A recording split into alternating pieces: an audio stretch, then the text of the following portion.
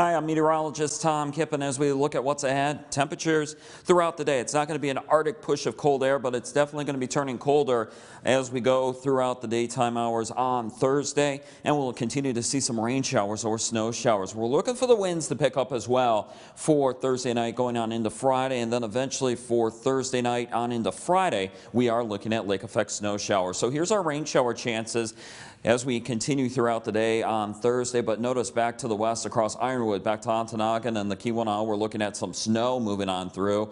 And then we'll see eventually as colder air moves on in, the rain showers start to mix with and change to snow showers. On a gusty northerly wind, we'll see lake effect snow showers in parts of upper Michigan for Thursday night on into Friday. And then as we go into Friday night, I think the lake effect snow does start to diminish some. As we look at our temperature forecast, in the morning temperatures will be in the 30s, and then I think at lunchtime temperatures will be in the 30s. Some spots even in the east could even take a run at the upper 30s, but watch the clock here in the upper part of your screen. We are looking at colder air that will be moving into the UP, especially west of Marquette. By late afternoon, early evening, temperatures in some spots could be in the 20s. Here's your extended forecast. We're looking at temperatures turning colder by the afternoon and evening hours on Thursday. Gusty winds with lake effect snow showers Thursday night on into Friday. A dry, quiet day, but not much sun on Saturday, and then our snow chances are back for Saturday night on into Sunday.